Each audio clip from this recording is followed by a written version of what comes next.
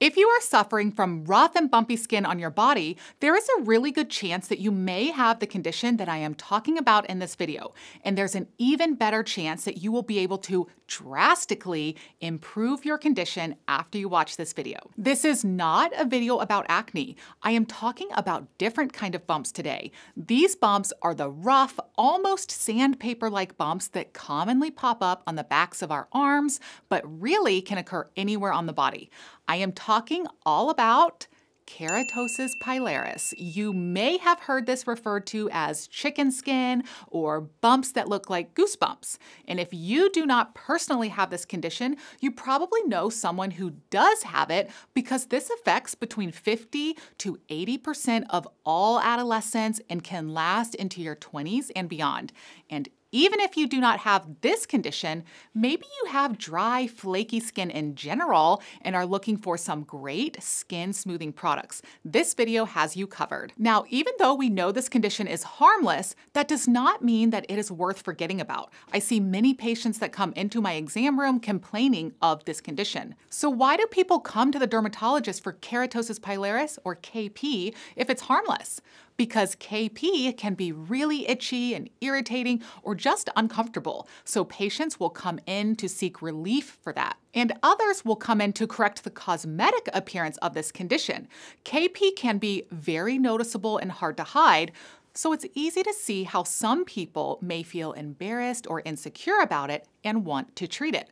And the good news is that KP is treatable for most people. That's why I'm making this video to tell you all about it. We have evidence-based guidelines for how to improve the appearance and symptoms of this condition, and I'm sharing all of the tips with you. Like acne and other skin conditions, it turns out that you can do a lot to improve it with consistent, great skincare habits and over-the-counter products. And of course, you don't need to break the bank to do it. I'm giving you my top recommendations from drugstore products and beyond, and everything is linked in the description below.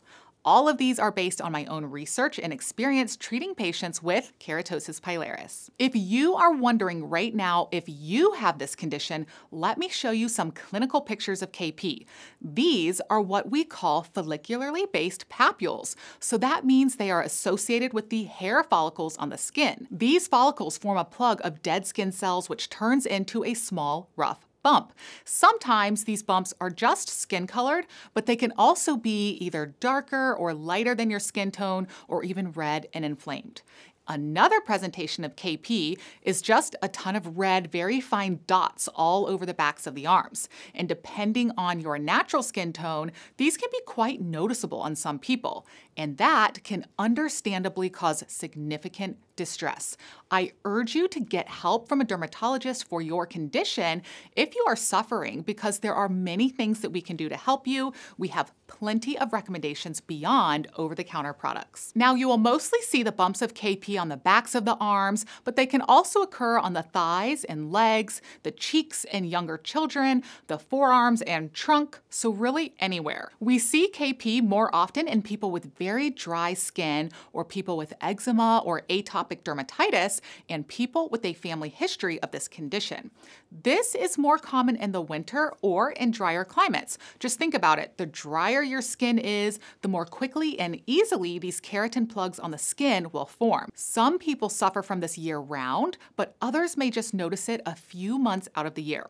Okay, so now that we know the background of KP, let's get into the fun stuff. Here is how you treat keratosis pilaris. There are two components to your KP skincare routine. The first is appropriate moisturization habits and using the correct products for your skin. This is important because you want to keep the skin from drying out, which can worsen this condition. Nicely hydrated skin is key. I have a dry skincare video that I will link below, which has some great general tips that are applicable here as well, so definitely check that out. And the second component to your treatment plan is exfoliation of these keratin plugs or the rough bumps.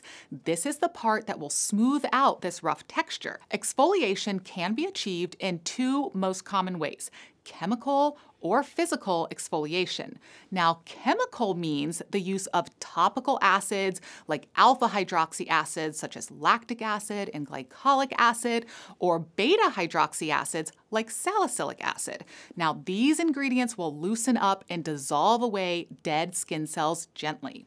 Now, physical exfoliation, on the other hand, are products that contain a gritty, rough texture from things like grains or beads in the product that are supposed to physically abrade the rough bumps away.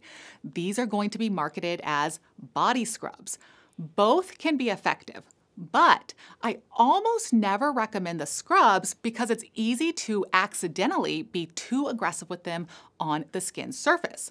Now, this can damage the skin barrier, which then allows more water to escape your skin, causing more dryness, redness, inflammation, and more keratosis pilaris bumps, possibly acne and other issues. So chemical exfoliants are a much more gentle and safe option. Okay, so those are the two components. You need the correct moisturizer to keep your skin hydrated and a keratolytic, which is a name for a chemical exfoliant. This is your smoothing product. This keratolytic agent should have ingredients in it such as lactic acid, salicylic acid, urea, or glycolic acid. That is what you are looking for on the ingredients label.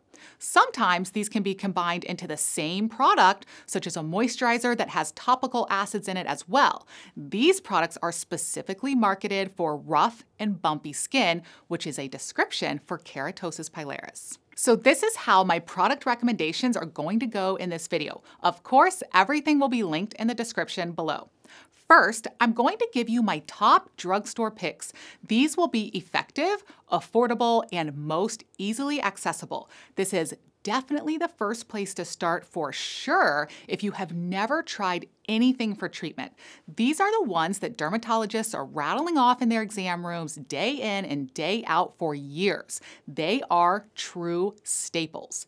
Then I will talk about some more trendy brands that sell in stores like Sephora and other online retailers that are a bit more expensive. But are they more effective? And are they worth the price? I'll give you my expert thoughts on that as well. First up, drugstore product recommendations. The first brand is one of the most tried and true products to clinically improve your KP. It is recommended by dermatologists all the time. The brand is AmLactin. AmLactin products are affordable. Most products are under $15 for a large bottle. You can find it on Amazon or the drugstore. And it packs a high dose of lactic acid in it, which is the chemical exfoliant.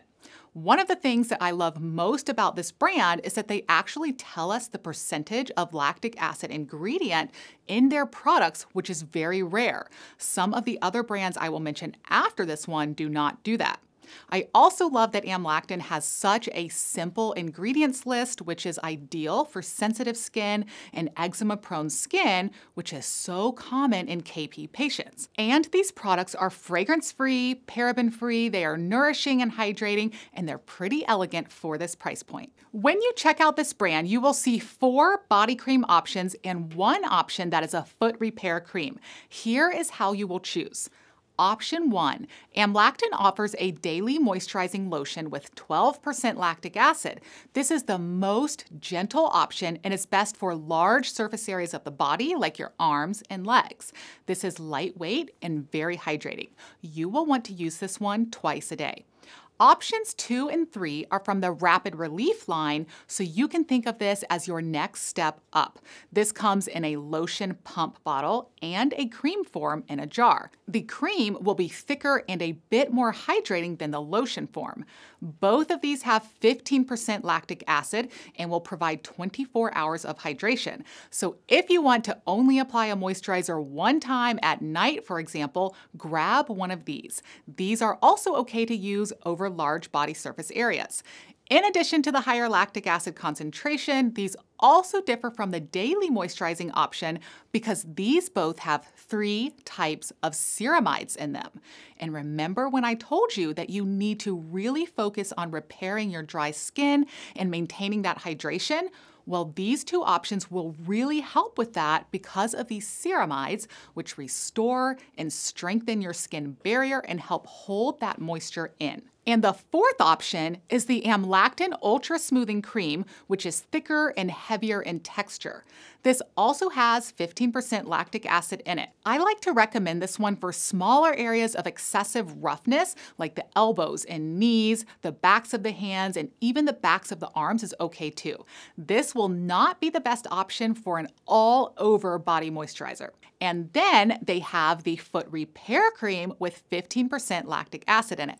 This is for dry, cracked heels and calluses on the feet. That is a separate issue from KP. It's just another great product by this brand for you to check out as well. And all of these are linked below. Honestly, guys, that is my go-to drugstore recommendation. But there are a few other options that get generally good reviews for KP, and some of my patients like these as well, so I'll quickly highlight those now. Eucerin has a roughness relief line that consists of a lighter weight lotion, a thicker cream, and a spot treatment product. These products aim to do three things all in one. They smooth the skin, exfoliate the dead skin cells away, and hydrate the skin barrier. These contain urea, which is moisturizing and serves as an exfoliant, lactic acid, and ceramides. I like that these contain urea in addition to the lactic acid, which is unlike the AmLactin products. But my suspicion is that the AmLactin products are probably a little bit stronger than these. But still, these are both likely to be effective for you. And these are also very affordable, under $10. Another drugstore brand with great options is CeraVe. They have a rough and bumpy product line to treat KP. I'm going to tell you about that now, but also share a little hack about CeraVe with you. So for the rough and bumpy line, they have the SA lotion, SA cream, and SA body wash. The SA stands for salicylic acid.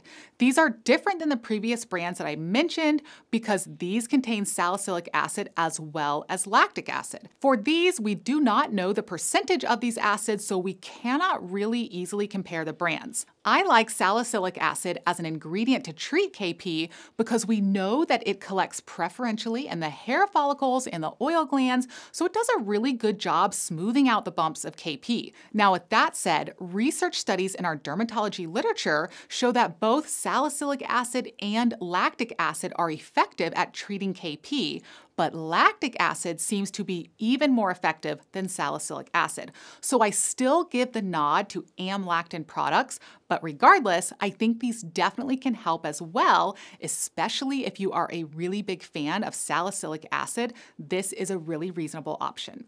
Now, these also have ceramides in them and other skin nourishing ingredients like hyaluronic acid and niacinamide.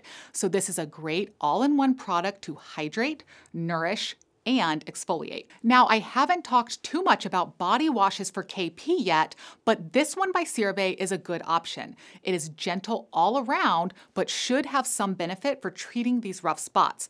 I think this is a reasonable option to keep in the shower if you suffer from textured or bumpy skin. Stay tuned, I'll talk more about potentially better body washes shortly. So that is the CeraVe Rough and Bumpy line, but I'm going to tell you a little hack here. CeraVe actually makes an even better product for treating KP, but it's not in this rough and bumpy line, strangely enough, and it's actually marketed for a totally different condition.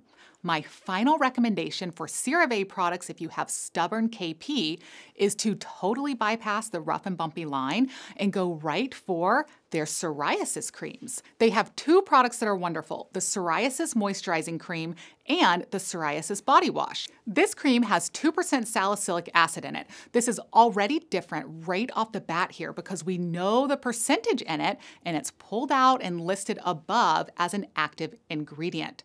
This means that this is considered an over-the-counter drug that follows a different set of guidelines in terms of proven efficacy. It also contains urea and lactic acid, which we know are key players for treating KP.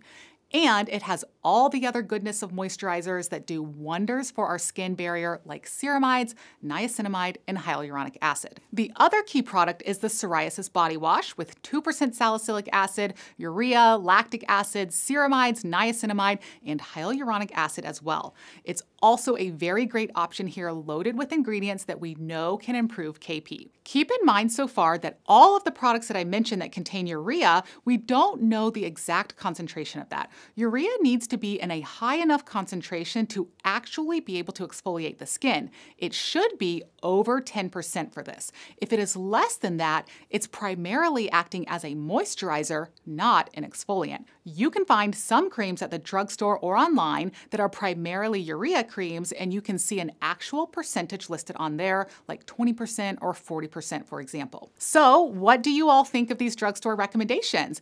Pretty serious stuff for such affordable products. I can guarantee you that the vast majority of what is recommended in dermatologists' offices are from this list right here. But what about all of these other super trendy and popular KP treatments? These options I'm about to talk about are definitely more expensive than the drugstore options, but are they worth the price? Let's dive into those now. Starting with the ever-popular First Aid Beauty KP Bump Eraser. This is one of the brand's best-selling products. This is currently $28. This is considered a physical exfoliant body scrub because it contains pumice buffing beads, so you will use this in the shower and wash it off. This focuses on the key ingredients of lactic acid and glycolic acid. That is what will be doing the smoothing work. Now, the specific percentage of each of these is not listed, though the package says it's a combined 10%.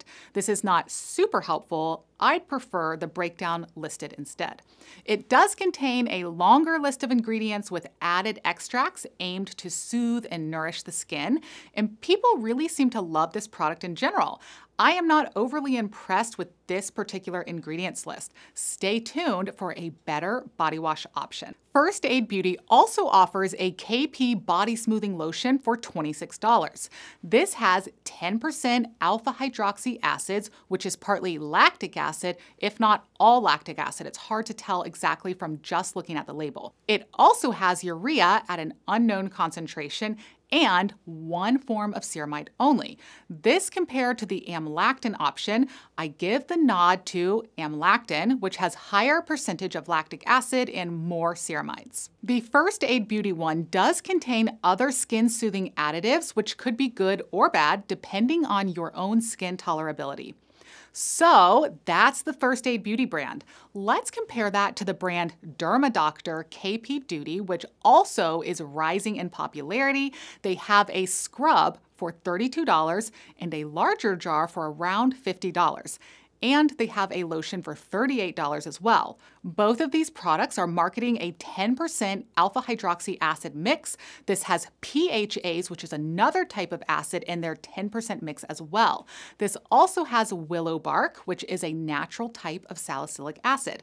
It has ceramides, and it contains a number of added extracts like white tea, licorice, and frankincense. This is a bit higher priced than First Aid Beauty and relatively similar in terms of the actually important topical acid ingredients. You can see a trend here so far that the more expensive KP products actually have a lower percentage of the important treatment ingredients than some of the drugstore options.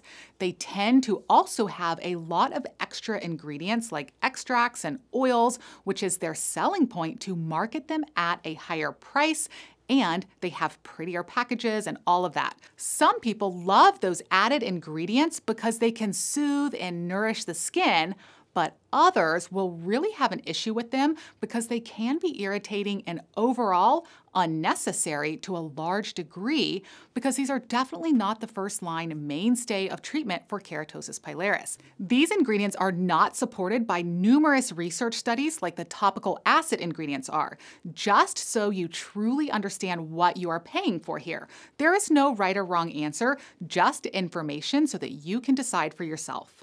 Now I'm going to tell you about an option that I do think is a strong contender against the drugstore options and perhaps worth the higher price. It is by Glytone. I have these products linked below. Now, for someone like myself who is really obsessed with amazing lower cost products, I must say that Glytone is actually a brand that I really love and think has many higher priced products that are worth the splurge. They have a KP kit that contains 2 key products, a body wash and a body lotion. And it also contains a shower loofah, which does give you the flexibility to turn the gentle body wash into a physical exfoliant if you prefer. This is a rare example of a brand that has a stronger product, but surprisingly without all the extra fluffy extracts and oils added in. So it remains strong and effective, yet still minimalistic, which is optimal for sensitive skin people. The exfoliating body wash contains 8.8% glycolic acid, which is a lot, and it is much stronger than the other options we have discussed. And the best thing about this one is it's truly a chemical exfoliant, not a physical scrub. If you want to kick it up a notch, you can put it on the loofah and use it that way with a bit more pressure, but I don't think that is necessary because of that high glycolic acid percentage. Then you can follow that up after the shower with the Glytone Exfoliating Body Lotion, which has a glycolic free acid value of 17.5, which is much stronger than drugstore options I've seen. Again, the rest of the formula remains simple, which is a very good thing. You can buy these separately or together as a 3-piece kit, which is what I recommend so that you get the most synergistic improvement. This is an easy, out-the-door KP skincare routine. It is 2 steps, once-a-day cleanser and up to twice-a-day moisturizer, and watch your skin gradually soften and become more smooth. And don't forget to consistently use your sunscreen on the body as well as the face, because regular use of topical acid products will make you more quick to sunburn, so make sure you protect yourself. I'm linking my favorite body sunscreens below. What do you think of these options? I want to know what works for you, so comment below and let me know. I really hope you learned something and feel ready to take the steps towards clearer skin. Thank you guys so much for watching, and don't forget to subscribe for more Skincare Made Simple videos. See you soon.